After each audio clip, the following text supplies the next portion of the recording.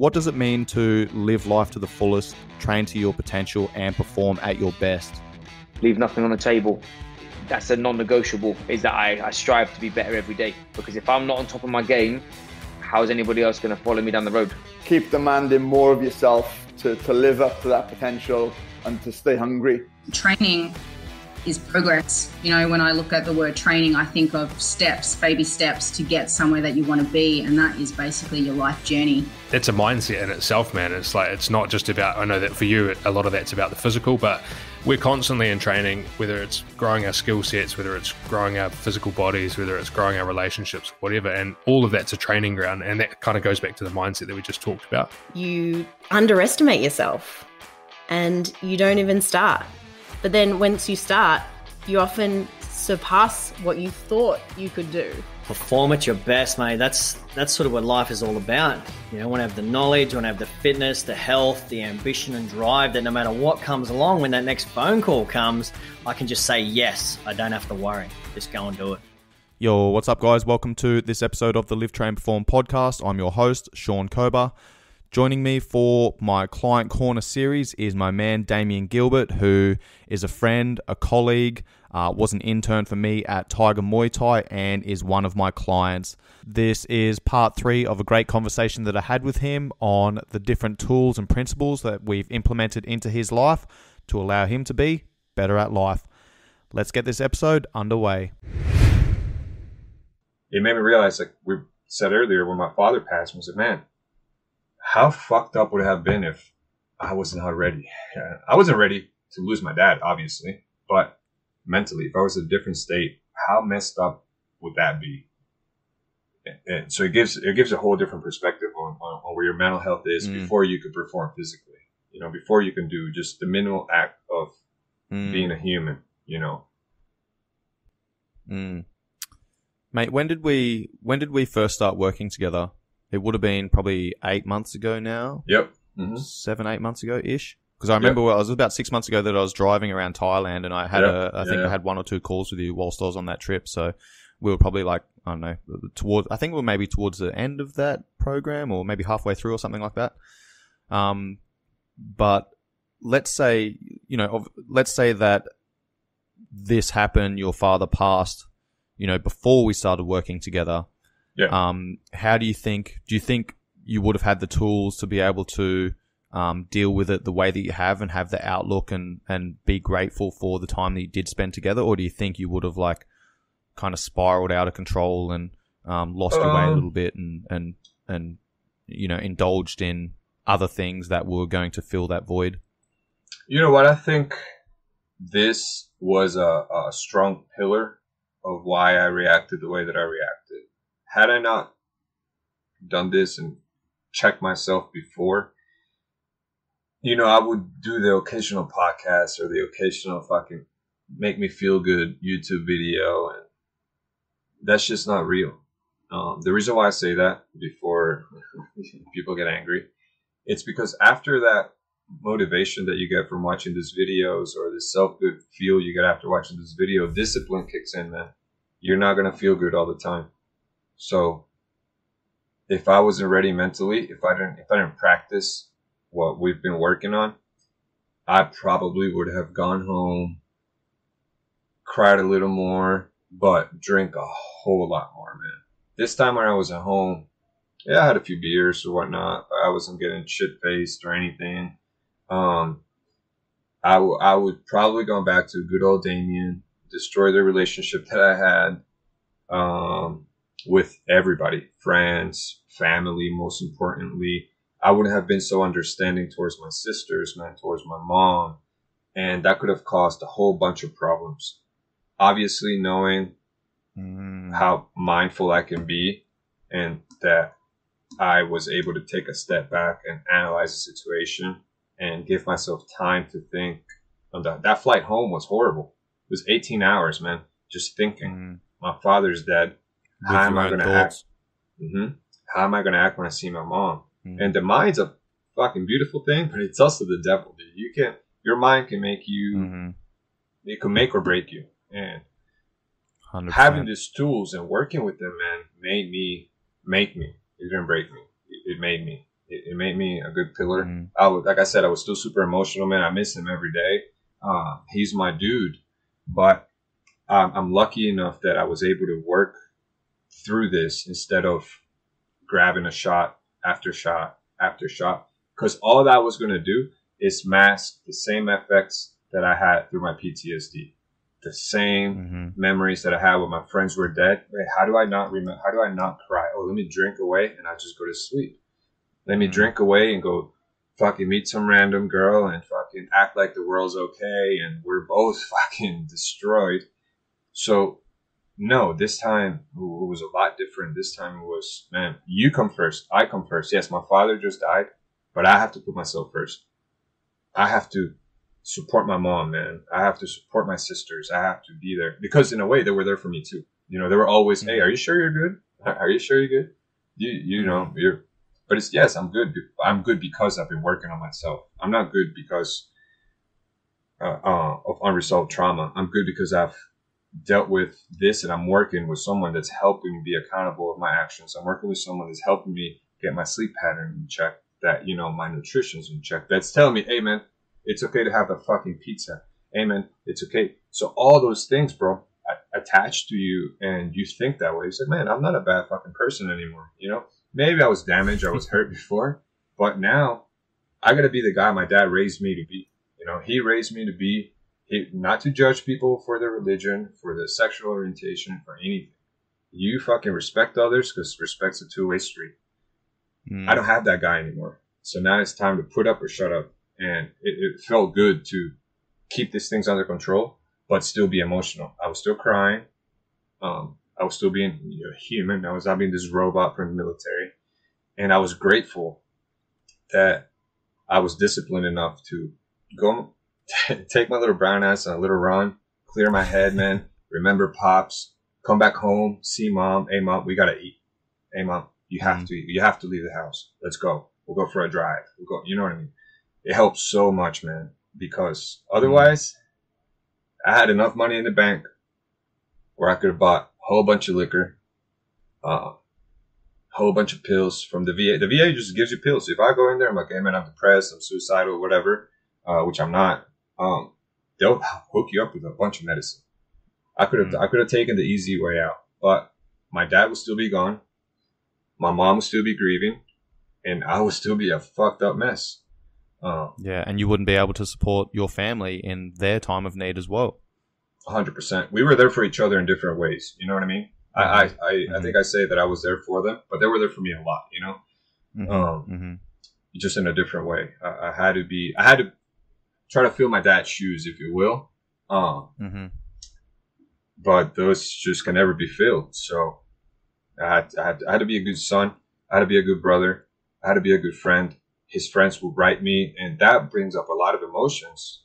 So they're like, oh, man, we see a lot of your dad in you. I was like, fuck, bro. Like, bro, damn. That torch has been passed on to you, man. You're the man of the house now. You have that torch, mate. So you have his legacy, but you also need to create your own legacy. Exactly, bro. And that's what it comes down to, being my own person, being accountable for all the bullshit, seeking for help where I needed help, not just from the VA, not just like from other people, from you, from people that are actually, they have a genuine interest in others' well-beings, you know?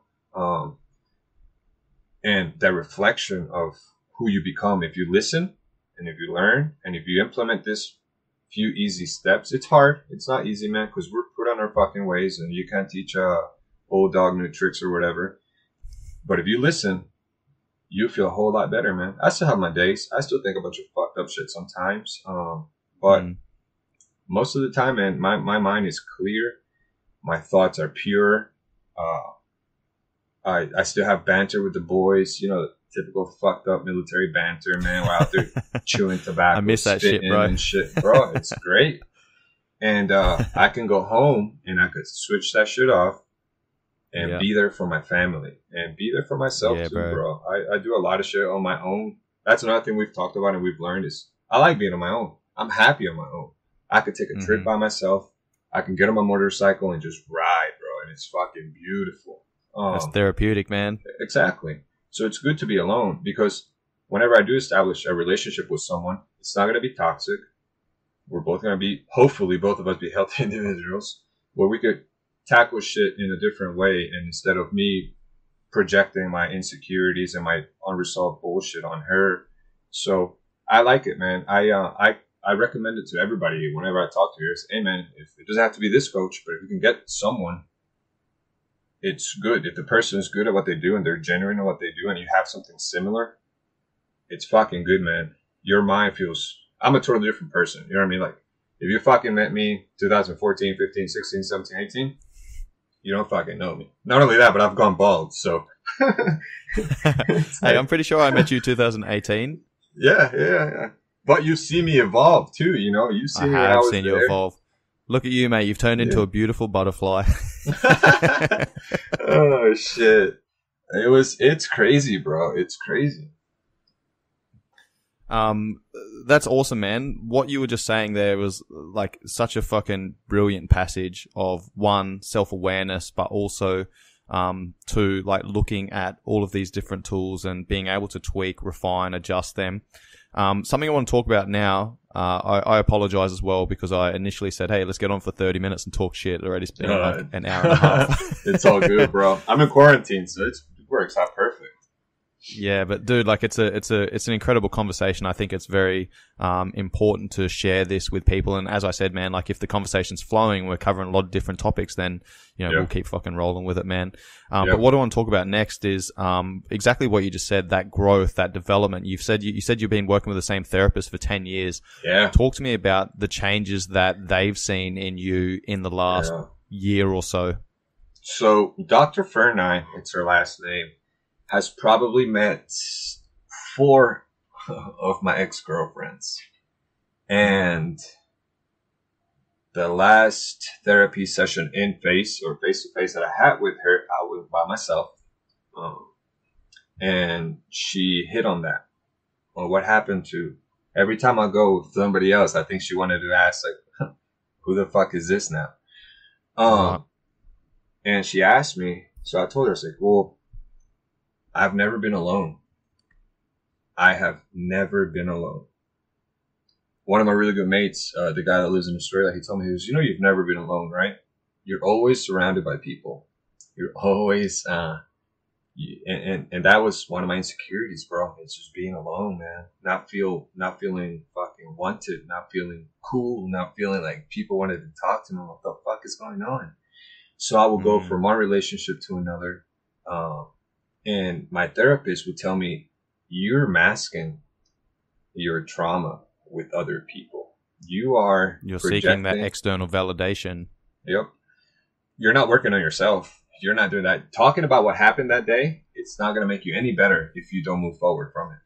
And I would say, well, what do you mean? I didn't want to go to therapy to begin with, because a therapist doesn't know what it's like to shoot somebody. A therapist has never been shot at. That was my thought process, right? Of course, I was wrong. But dude, like, of course, man, and that's a big misconception that a lot of people have, and that's a thought that a lot of people have. It's like saying, well, I'm not going to go and see this oncologist because they've never had cancer. So what the fuck would they know? Exactly. And I was just, I was very close-minded in a lot of ways. I was, like I said, and I would tell her that. I was like, man, I'm so close-minded. I'm selfish, I think my shit does not stink, and I've clearly does a whole lot. I've got a good job at the moment. I had just gotten Officer of the Month at the police department, so I was a cocky asshole, man, and it just hits you. You're sitting down one day, and you break down crying, and you have an episode because you're drunk.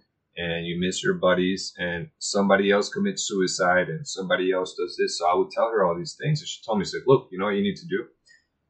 You need to replay those conversations that we've had about Gonzo passing and about your other friends, committing suicide. You need to hear yourself. You pay attention to what you're saying, and you need to be alone. How you're saying it.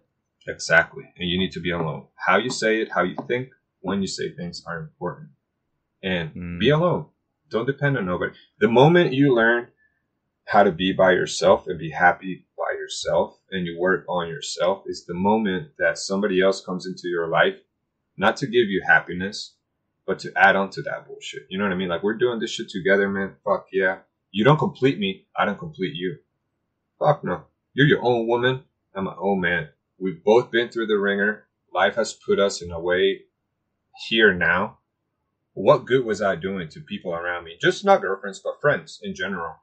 If I was always thinking about myself. If I'd always pull out the whole, oh, my friend died card. Oh, my feet. Oh, my feet hurt. Oh, I can't run. I can't walk. My feet hurt. I need to go home. And the police department, I did it a few times. Like, hey, my feet are purple as fuck. I will get holes in them. They'll get yellow. I said, I got to go home. Instead of just sucking it up, it's not going to change. I'm always going to be in pain. So the therapist, man, throughout the years, she's told me, she goes, you know what? You look happy, man. And I'm like, what do you mean? She goes, we've been working together. I had a conversation with her on the phone due to COVID. She asked me on the phone. I was like, let's do it on the phone. She goes, you sound happy, Mr. Gilbert. I'm glad. I told her, I said, well, man, this is going on. This is going on at work. You know, my father was still alive. I have not talked to her since he passed. I was like, I'm in a good mental state. I'm working with a buddy of mine. He's helping with my fitness, my overall health. It's doing well. I'm back in school. I finished school here in July, which I hate, but you know, I gotta get it done. And she's saying, she goes, why do you think that is? So I told her, I was like, hey, you were right. I was trying to fill up a big hole in me that with the company of others that will always make me want to be with them, but not in a healthy way because they're not me. They haven't experienced what I've experienced. So I started working on me, started doing what you told me, started doing what my boy Sean's telling me, started doing all these little things, man, and keeping in touch with people that I want to keep in touch with. So she was so happy, man. She's glad that I've never been medicated on antidepressants. Well, I did once when I got out, but I dropped them.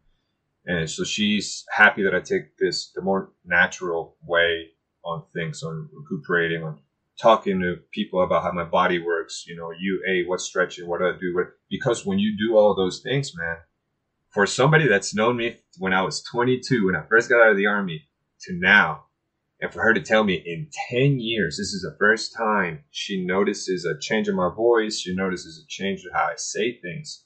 And what I tell her, how I tell her, she goes, it's fucking great, man. You are not the only one, but there's people out there that still do this. And so if you fight your traumas, your inner demons, you know, the bad thoughts, the alcohol, man, you learn how to live in moderation. You can live a good life. You don't have to be rich, and that helps, you know. Talking to someone, therapy helps, man. Fitness helps. Your mental health, it's like you said, it's the most important thing. You see others and you change your view on others. You don't look at other people as weak. You don't look at other people as, oh, you fucking whining bitch. Sometimes I do at work, but sometimes they deserve it. Yeah, it's just minimal stuff. But then you also realize, man, maybe this is a traumatic event for this guy. Who knows? You know?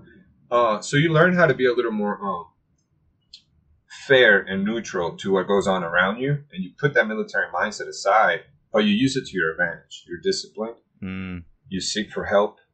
You're humble, man. That shit humbles you, man. Most people will put a bunch of veterans that stay in shape and do this in the room, and they think they're some arrogant motherfuckers. 100%, bro. Because it reflects on their insecurities. If you're a secure person and you accept your bad shit and you're working on your mental health and you're working on your fitness, if I see somebody else that's fit, that's got proper posture, man, that when he talks, he looks at you in the eyes and he shakes your hand, it's firm, I'm not thinking he's a cocky dude. I'm thinking, man, this motherfucker's a stand-up guy, and I'm going to hang around this bitch. This motherfucker is comfortable in his own skin. He fucking knows who he is. He understands what his values are, and he knows the sort of people he wants around him. 100%, bro. Men or women, you know? Yeah. I've met a lot of women that are super, super sure of themselves. I've been through a lot of bullshit, man, but they're strong fucking women. And I would rather attractive, work out. bro. Yeah, I would rather if you see somebody like that around you, you're like, man, that's my fucking woman, bro. You know, like nothing's been given, and if it has been given, she's earned that shit, and she understands that it is a confidence thing. It's not being arrogant. It's being confident. It's understanding that life can be really shitty, but it can be beautiful, man. And most of the time it's fucking beautiful. It puts heaps of people around you that just make you want to be a better version of yourself. You know, you meet that one fucking girl that, damn girl, you squat more than me? You know? So it's fucking dope, bro, you know? Yeah, that's sick, man. Something I want to start winding up the episode with is something that you've mentioned numerous times, was the mindfulness and managing your thoughts, because at the end of the day, man, everyone fucking turns their lights off and they go to bed. And it doesn't matter what you have in your life, material bullshit, doesn't matter how big your fucking house is, how many cars you have, whether you have a swimming pool, you know, how big your family is, how much money's in your bank, fucking blah, your portfolio, blah. None of that shit matters. The only thing that you're fucking left with is your own thoughts. Right? Bro. Are those thoughts serving you, or are they sabotaging you?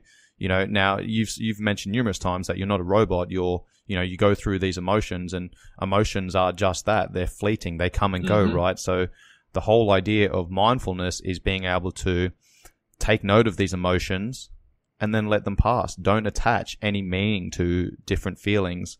Okay. And then you take that, pragmatic approach where you go, all right, all of these things came up. I meditated for 10 minutes or whatever. You know, I didn't dwell on anything. All these thoughts came through my mind. I didn't attach any meaning to them. I let them pass. And then you reflect on that. And we'll talk about an AAR in a moment. We reflect on that. And then we decide what we're going to act upon. And we decide what we ignore. And, you know, I think that's really fucking powerful, man. What's your experience been with that? And how has that changed your mindset? Before we linked up, I like to think that I have my shit together and my thoughts will come up, and they'll come up randomly, right? And man, there were some dark fucking thoughts, bro. But I knew how to shut them off. I just go to sleep, dude. You just close your eyes. Just pop a melatonin or 2 or 3. See what happens. And hey, man, whatever was available to feel good a little bit. And, you know, I started thinking that I will wake up super anxious. I will wake up and the first thing I would do is look at my phone because I didn't want to miss something from someone. Or another one of my friends committed suicide. That shit sucks, bro. When they call you and say, hey, one of the boys, you know, off themselves, you're like, fuck. Why didn't he call me? Maybe I was asleep. Let me not sleep. And then you think, man, am I okay? Am I gonna one day fucking look at my Glock and say, you know what, bro? Join him. You know what I mean? You fuck, your mind will fuck with you. But your surroundings are important, I believe. And the pillars that you have of life and friendship's something that we take care of. We take for granted a lot of times. You know, people think you need a friend there. I think, you know, our relationship is dope because when my dad died, we talked about my dad, and then we could still talk about, you know, you're diving, you're fucking playing tennis. Never in a million years would I picture you playing tennis. So it's cool because we're in different countries. You're always traveling. I'm always traveling. Same thing with all of my other friends in Australia and Ecuador and the States. I got one of my real good friends in Texas. I can talk to about these thoughts to certain people. So I began to work with you, man. And whenever I go to bed and I'm having a thought creep up, it's usually on a certain date, right? It's man, anniversaries. Right. Anniversaries. These are triggers. And before I would cry, throw a pity party, just blame everybody, fucked up. Self-sabotage, self-destruct. Yep. Whereas, and I see a lot of my friends doing that now, man. A lot of guys that I serve with do that now. And I see their lives, man. I feel bad. But I can't intervene in your life if you don't want to help yourself. That's not my job, you know. But I see where I've come to since seeking for help, since doing this. Things that the government, the army gives us, we just don't take advantage of it, man. Because we don't, like we said, we don't want to be seen as weak. So when these thoughts creep in, man, now I'm like, all right, Damian, get your shit together, bro. If I need to, I will stand up, walk around a little bit in my room. It's kind of dark, you know. I turn a little diffuser on with all these little fucking essential oils. I don't know what the fuck I'm mixing, but it smells good. And it calms me down. It makes you feel good. Yeah, it calms me down. I, you know, just probably put some white noise and just think, why am I thinking this? Is it an anniversary? If it's an anniversary, how are his parents, you know, how are Gonzo's parents doing? Am I present in their life? Am I only present in their life when it's their son's anniversary? No. So those things, man, calm me down because in a way I can bring my friend back. But if I'm not taking care of me, I'm down the drain. There's so many, and not just veterans, bro. I think a lot of people suffer from a lot of mental health. All you got to do now is go on Instagram. And if you're a guy or girl, whatever, you're going to see somebody with a better body than yours. That could just be enough to fucking get you depressed. And you don't take, you know what I mean? Like, you don't take your mental health to that extent. And if you let your mind play that game and play that role, then you're going to believe you're less than that person. And you're going to believe you don't deserve to be alive. And you're going to believe that, but who am I to judge those people, right? So when they creep up to me, I'm like, nah, not today, dude. I got so much to live for. I got so much to look forward to, man, that I've done so much work on myself that I will not give in to those memories. I will not give in to those nightmares. I will not give in to those bad thoughts because I have a good fucking life, bro. You know, where I'm at right now is dope. I have good friends, health, my family, you know, even with my dad gone, I'm grateful. You know what I mean? Like, the job that I have. So yeah, man, when they pop up, I look at my life. That's all I do. I say, look at all the work you've done. Look at all you've been through. Look at all the people you got the chance to meet. Everyone, even if it's just for a day, that was a cool fucking person, you know? Don't give in to that bad. It's a bad moment. It's not a bad life. It's just a bad moment, man. So I put that shit away. I breathe. You know, sometimes I was so dumb, man. I would start doing push-ups. I'm like, fuck, this is bringing my heart rate up, you idiot. Stop, bro. But then again, just adding stress on top of stress. Exactly, which is why I reached out, man, because I was like, oh, I think I got to figure it out. I'm fucking pow, pow, pow, pow, pow, pow. Damn, now I can sleep for real. So help, bro. Yeah. When I asked that, and so yeah, when they come up, I'm man, like I always say, man, I'm forever grateful, dude, because I can look at things differently, man. I was able to look at things differently. Even when relationships go south now, man. Okay. You were here to teach me something. Hey, I was there to teach you something. In past relationships, you know, it made me reflect that it was me. So now I can go on to be a better person, to understand that we all have this shit, but if we don't work on it, man, and it's great that you mentioned earlier, you guys are expanding to not just military personnel, that you're expanding to, I think everybody should have, you know, be knowledgeable or cognizant of the Swiss 8 thing, because usually you seek the coach or the program doesn't seek you. So if you have these tools out there for people and you make it known for them, we all go through a wild roller coaster, and our mind, if you can understand how your mind works, and if you can understand, you're going to have those bad thoughts, man.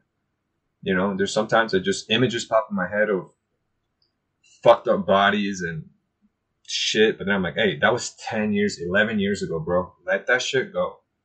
Don't let that be your present or your future. Yes, it was a part of your history. It is a part of, you know, the events that shape the person that you are, but they add to your character. They don't define your character. Yeah, and once you get that under control, you realize you're just another person here, man. If you do your part, your act of kindness can be onto somebody else, and then that person passes it on to somebody else, and then fucking, it's a beautiful thing, man. Which is why I think social media is nice. If used properly, social media is nice. Yeah, it's a tool, bro. Yeah. Mate, something you just said then brought up something that I heard recently on a podcast or read or something like that. But the guest was saying, you know, the difference between external validation, which you spoke about earlier, where you're filling the void with people, with girls, with alcohol, blah, blah, blah, blah. Like, if you're externally validated, as opposed to internally validated, like internally validated people are those that can go to sleep at night and go, you know, I did the best that I could today and I ticked the boxes. I ticked the wins off the list. I moved myself in the right direction. I'm comfortable with who I am. I'm stable with my emotions.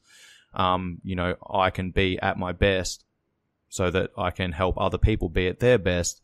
That's internally validated people. But externally validated people are driven by, you know, those external things. So if you're externally validated and you meet, you know, 10 people, you see 10 people throughout the day, but they're having a shit day and they don't validate you, they don't compliment you, that now fucks you up and affects your day, right? So externally validated people are constantly like, you know, at the whim of everyone else's emotions. Yep. And you're right, man. Look at the fitness industry, right? Look at the people that want to influence others, right? You have really good people, but you also have bad people. And like you said, when you were trying to show people the best of you, and that's who you are. And even, remember when you would eat a fucking Tiger and sometimes you don't want nobody to fucking sit with you because you want to eat by your goddamn self. You want to have your me time. And that's so important, bro. Oh, people go, he's a fucking asshole. He doesn't want because he doesn't want to eat with you. No, bro. We're as coaches, dude, with 70 people in a class, 60 people in a class, 40, then the privates, and then you want time alone. You know what I mean? Dude, that's mate, that is a great point, man. Like, you know, people do think I'm an asshole sometimes because, you know, when I'm busy at Tiger, man, during high season, we got 450, 600 people coming through the doors, man. And, you know, there's fucking 40, 50, 60 people in the class, man. I'm giving my all and I'm at the gym for, you know, 12 hours, man. And, you know, I give myself like 30 minutes to eat, right? And then I finish a class, people come up to me, and they start asking me all these questions, blah, blah, blah, and I try and point them in the right direction. But now I've got a client in 15 minutes time. So now I've only got 15 minutes to eat, you know? Yep. Or I do have that 30-minute time, but I've got to eat. I've got to get through my emails, get through my social media shit, reply to messages and shit, because I do restrict my time on my phone throughout the day. And then someone comes and sits down and I'm like, hey, you know, just give me a little bit of time here. I've only got 10 minutes to, you know, get through this shit before I got to get back to work, man. And, you know, dudes like you fucking get it. But then other people are like, oh, that guy's an asshole because he doesn't want to fucking interact with it. And I was like, hang on a second. I've got shit that I need to do for myself. Yeah. So that I can, once I get this shit done, then I can start, you know, dedicating time, energy, and effort to other people. But I'm one of those people, man, like I need to get my own shit done, squared away first, so that I can relax and I can then enjoy being in the company of others. And as you said earlier, man, you know, so many people, they go out for dinner and they're on their fucking phones all the time.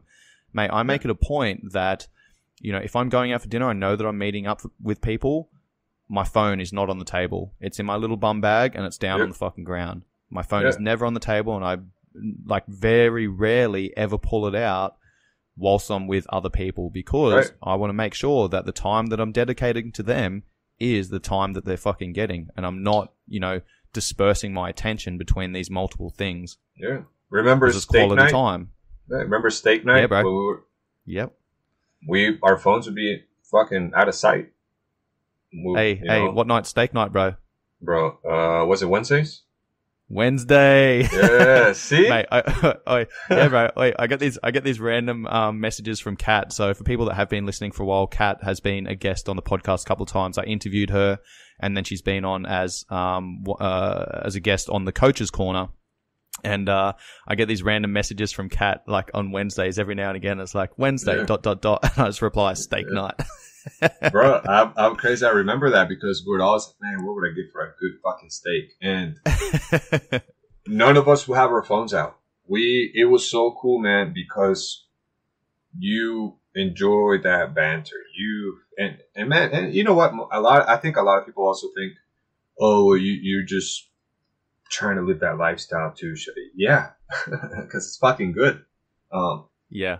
And as you said, dude, like it changes the dynamic of the conversation. Yeah. Dude, 100%. The atmosphere in that for that hour or hour and a half was great, man.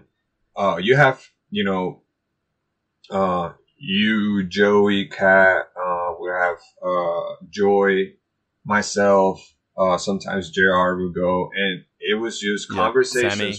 Yeah, exactly. Yeah. And it was and it was good to know that.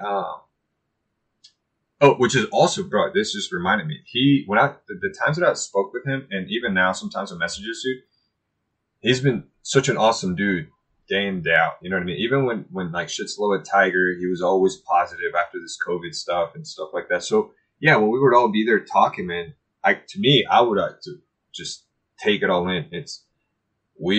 I'm from Ecuador, bro. One of the smallest countries in South America, and here I was sharing life experiences with you guys, and it was fucking cool. That's when I started like changing gears in my mind, and I was like, man, this is not all bad, bro. It's a beautiful fucking thing that you have like-minded people that don't just bitch about their day. don't just cry about their significant other. Don't just blame it all on everybody else. We're there enjoying the moment, talking about his experiences, or what we can do to be better coaches, what we can do to enjoy our time interacting. Hey, steak night. Okay, hey, on Friday we'll bring lunch to coaches development. You know what I mean? So I think we take for granted that, and most people fall into the system of, well, I have to work. Well, I can just quit my job and move to Thailand like you did. I'm not telling you to do that, but you can implement little things that will help you not be such a bitter motherfucker all the goddamn time. You know, enjoy your life, enjoy your wife, enjoy your husband, enjoy what you have, man. Because I thought I was going to have my dad for another 10 years, bro. And now I think about it like, oh man, my dad never saw me get married. You know what I mean? Like, fuck. So the moment we learn how to enjoy what we have, whether it's a little or a lot, bro, I was so happy with a scooter and an apartment over there. You know what I mean? I was like, fucking chilling, dude. So yeah, it's a good lifestyle, man. And again, you know what it all ties down to? People think it all ties down to fitness, to training, to your body. Fuck no, man. There's a bunch of really fit people that are really weak mentally, and being grateful for mental sanity, man. It's great. Asking for help, bro. And I can emphasize this so like often or enough, because I used to I had it all figured out. You know? I had it all figured out. My trauma was my responsibility, which I still believe, but I was a superficial guy. I wanted to see this is why I got rid of my old Instagram. I don't know if you noticed. I had the DG neckline. Man, I had a good following. I had a bunch of likes, but I will catch myself posting, and then I will just be checking. Oh shit, 300 and something likes. Fuck yeah. Oh, 600 likes on a shirtless picture. Oh, okay. You know? And then it was like, what the fuck are you doing, you idiot? None of this matters. You catch yourself, man. Yeah, none of that matters. It feels good. It feels good then. Especially if you have a bunch of fucking shit that you don't deal with. It feels great, man. You feel wanted. You feel good. That's that. Again, that's that external validation, bro. Exactly. You still fucking, you fucking still turn your light off and crawl into bed at night, and you're left with your own thoughts. And now those thoughts are like, why did that picture only get fucking 60 likes? Right there. You know, like that's the difference, bro. Yeah. And you get that mindset, man. Part 3 of this incredible conversation with Damian Gilbert is done and dusted. We have one more installment left. If you've enjoyed this conversation as much as I have, please make sure you share it to your stories. Tag myself and Damian. Both links will be in the show notes. If you believe that this conversation can help any of your friends and family, please make sure you pass it off to them. Any 5-star ratings and reviews are much appreciated. Much love, guys. Peace.